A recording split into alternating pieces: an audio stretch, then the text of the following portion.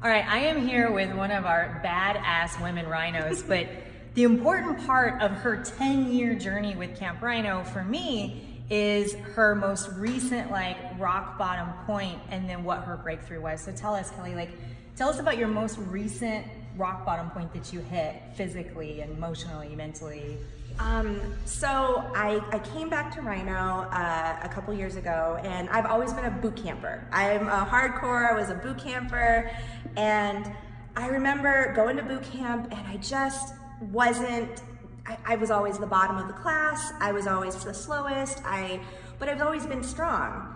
And I remember watching Lauren at the CrossFit Games. At the regionals. Yes. And I told her this, I was like, your most inspiring moment to me is when you were in the back of the pack and you never gave up. Yes. And that moment inspired me so, I get emotional. It inspired me so much. And I remember last July, July of 2018, I pulled her aside outside and I said, I wanted to tell her this story. I was like, I don't know how to tell you this, but your most inspirational moment for me is when you were struggling at the CrossFit regionals, and I'm that person. And I was like, I'm never gonna be fast. I'm never gonna be the runner I was, because 3 knee surgeries later.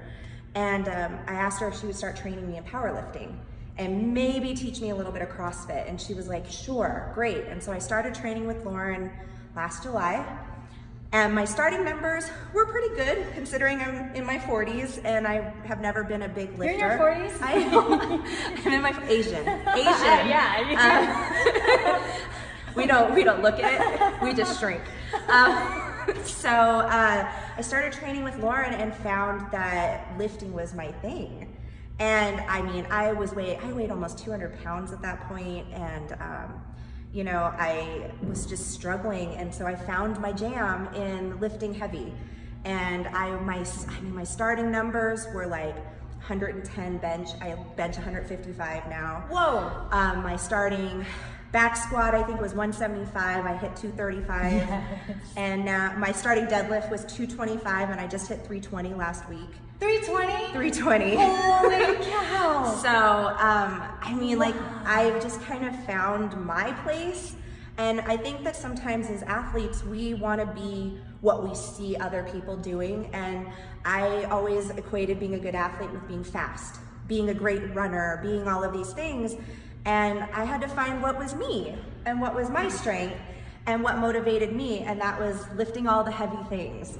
And I finally found I've been doing athletic things all my life, and it took me till I was 41 years old. Wow. To finally find who I am as an athlete, trying to keep up with all the 20 and 30-year-olds. I think you're crushing everyone. There's maybe 2 girls in the gym who have better numbers than you, and out of 600 people, it's really fun to be strong. Yes. I'm never gonna be that tiny, petite, skinny girl, and I'm okay with that. I'm okay being muscular and knowing that I could deadlift my family out of a burning building. That's right. If I need to. Definitely deadlift your husband, no problem.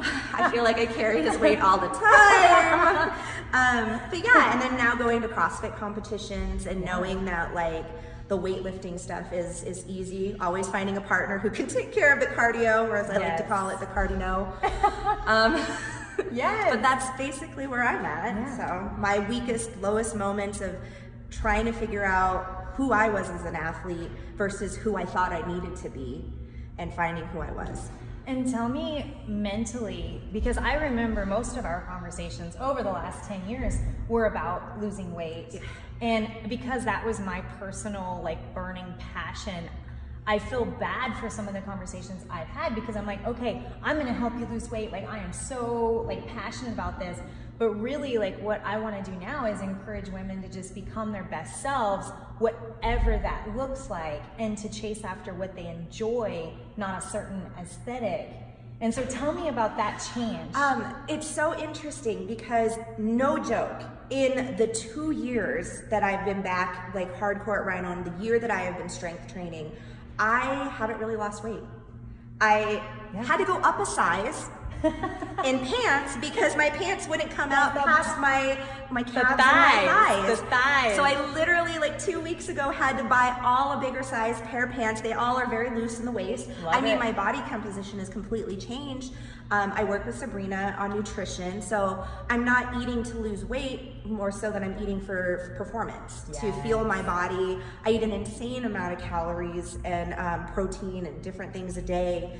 And I've actually lost weight, but not anything significant in the last year. But if you look at the gains that I've made in my my weightlifting and not having really lost pounds on the scale, but all my clothes fit better except for my pants.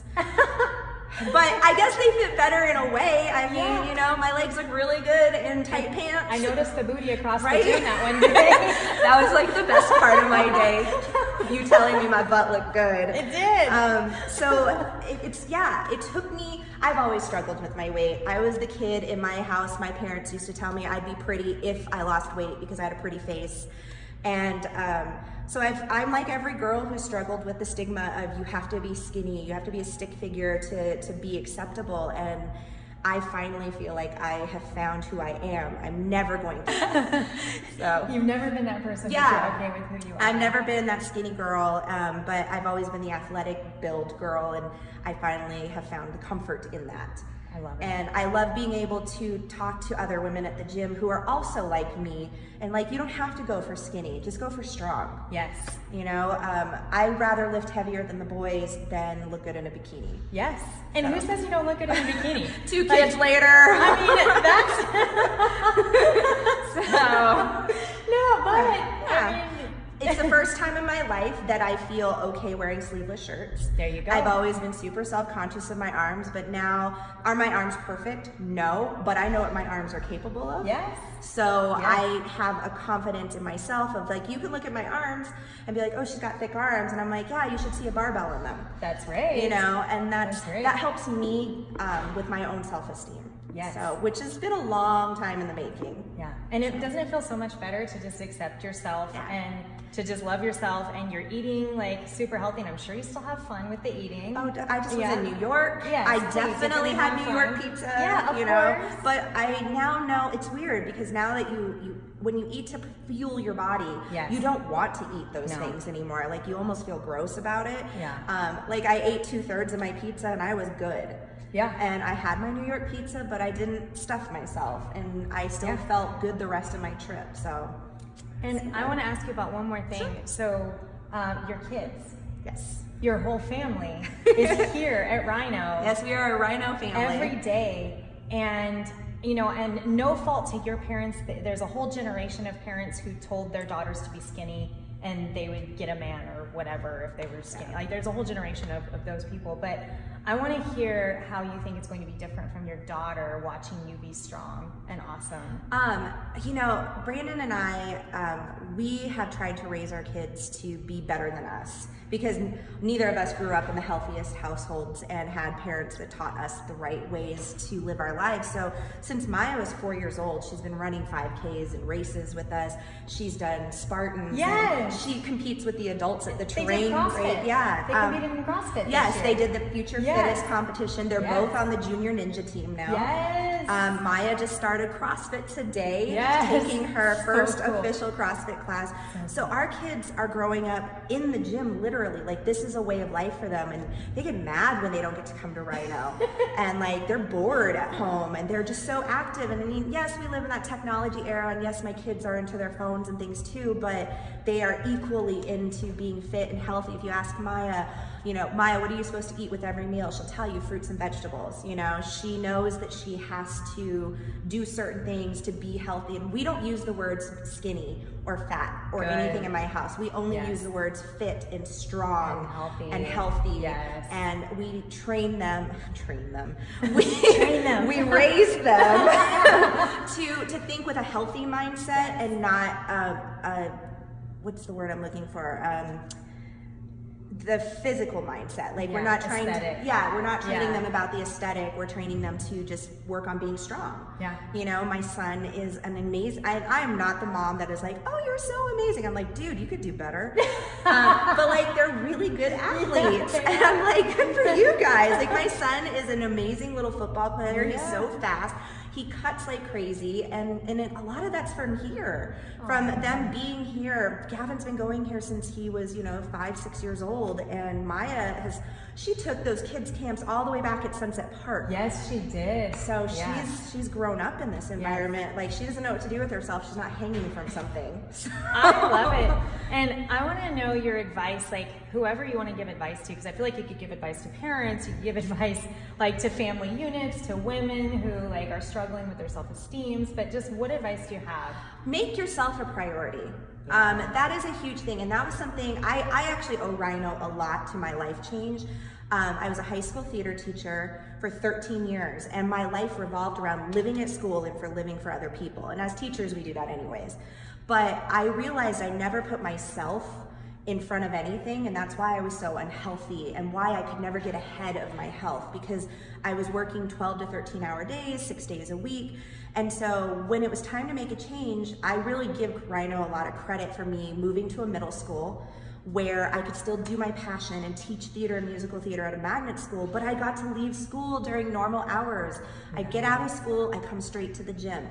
And a lot of times I hear moms or wives or just other women that are like, I don't have time. And I used to be that person. Yeah. I don't have time, I can't do it. Well, if you make a doctor's appointment, you make time to go to that doctor's appointment, right? So make the gym, make a healthy lifestyle an appointment with yourself. Yes. I do not make plans after school because I know I have to be at 3 o'clock CrossFit. That's my appointment with myself for my mental health, for my family's mental health. Yes. I'm such a happier person because I actually feel good about me, and I'm putting myself as a priority instead of everybody else in the world. Obviously, my family is a priority. My job is a priority, but none of those are going to be good if I'm not good. If you're not. And it took me so long to find that in myself. So that's my advice to people, is make an appointment with yourself in order to make yourself healthy. If you're healthy, your life is healthy and your relationships are healthy, and you can give the time and attention to other people in a healthy way, and you're not always feeling like you're treading water. Instead, you are swimming the ocean. I love it. Yeah. And you just, your time is quality too. Yeah. Because when you're stressed and you're tired, then even if you're spending like an extra hour with your family instead of working out, the hours you're spending are not quality because you're just tired. Yeah. And you're just surviving. And I make all of this part of my family. That's why we all that's go so here. Cool. I know. I mean, you're not missing any family I'm not. time. They're always here, and Yes. everybody is so nice to my kids. Everybody accepts my kids. Everybody accepts Brandon. God bless you. We'll tell stories about Brandon later. It's easier to accept my kids than my husband. He's like a giant kid. We love him, but he gets in trouble a lot. His mouth gets him in trouble a lot. But yeah, it's that's part of it too, is if you make it a family affair, then you're not missing out on time with them. I think one of my favorite moments was today, doing a WOD with my daughter, and she's only 12. She's 12 years old and starting this. And amazing. It's awesome that I look at where she's going to be in just a couple of years. And not that she's going to be some like CrossFit champion. She's just going to be healthy. It's going to be part of her life. Whatever she wants. Yeah, like I'm looking at like get college paid for. Yes. I love it. Well, thank you. You're welcome. Inspirational words. No problem. Listen to her. She's got it figured out. It took a lifetime. It took a long time. I'm 41 and I just now have found who I am. It's never too late. You're never too old. Yes. You're never too out of shape to start. You can be the slowest person in class and still make incredible gains. I mean, a year ago, I didn't even know what CrossFit was. I still haven't even hit a year of doing CrossFit. Yeah. But I've competed in 4 competitions and podiumed in 3 of them. That's amazing. I mean, I'm absolutely the reason why you can and you need to get past it. Yes. Yeah, and get the one-on-one help. Don't go. If she would have lifted heavy without a coach, That's just how you get injured. No, I have been training with Yes. Lauren for over a year Yeah. now. Our year trainiversary Yay! was in July, and I absolutely wouldn't be where I'm at without having individual help and having the individual coaching. I need to be told what to do, and I want to be told what to do, so I'm doing it safely. Yes. Absolutely, because sometimes us older people are stubborn. So Yes. And we want to get PRs. yes, and she holds me back and keeps me in check. So, That's good. yes. And 3 knee surgeries later, you're 3 knee surgeries. crushing the PR boards. Yeah, too. It's amazing. amazing. I can back squat with 3 surgeries. I can do a amazing. ton of things. Like you can't let. It's a mental mindset. No excuses. No excuses. No excuses. Don't ever